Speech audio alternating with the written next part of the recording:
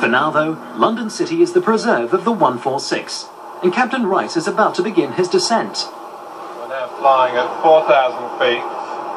We're established on the localizer for runway 28 at London City. Center line. Descend at 3,000 feet further with the ILS 6354. Just been cleared to 3,000 feet on the QNH. I'm now leaving 4,000, going down to 3,000.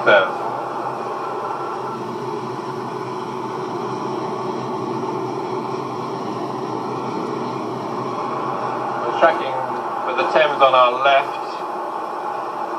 We'll be passing Tilbury very shortly. That warning sound was telling us we had 1,000 to go to our new altitude.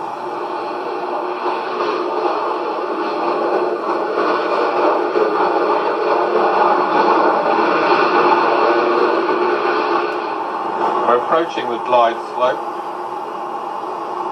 We have 2 miles to run. I'm going to ask for flap to be selected.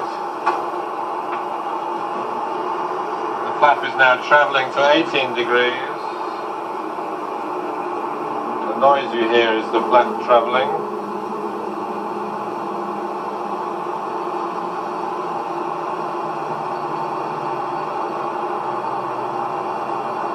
Now I want the gear down, so I'm going to request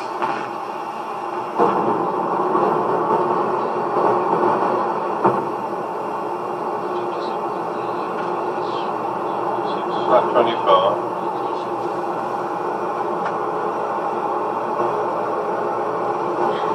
Flap 30.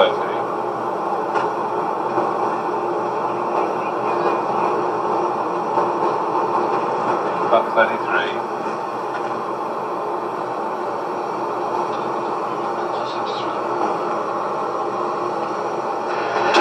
Lufthansa 6354.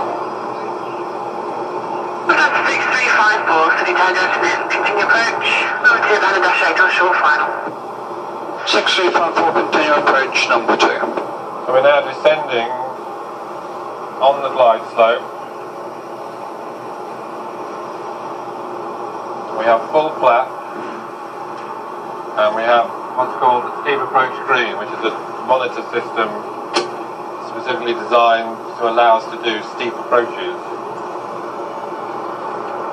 We have the undercarriage down. We have 3 greens showing all gear down and locked.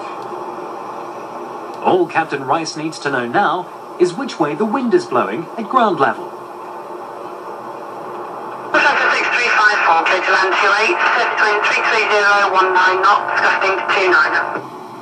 Clear to land 28, 6354. So we have 33018 gusting 29 is the wind, so we have quite a lot of drift. That crosswind gusting diagonally across the runway will make a smooth landing difficult. We're on the slope indicator. The autopilot is now disconnected. Plus 15.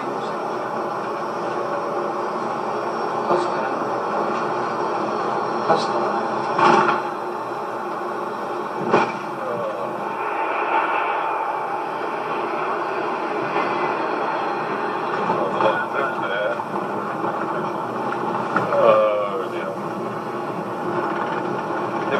Crosswind landings.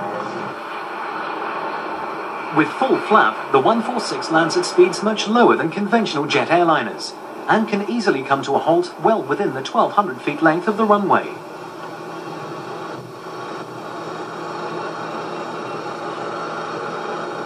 The British Aerospace 146 is an aircraft which has a special place in the affections of all its pilots. It'll be a sad day when I don't fly anymore, or I don't fly the 146 anymore. But one day I'll have to hang my hat up, unfortunately.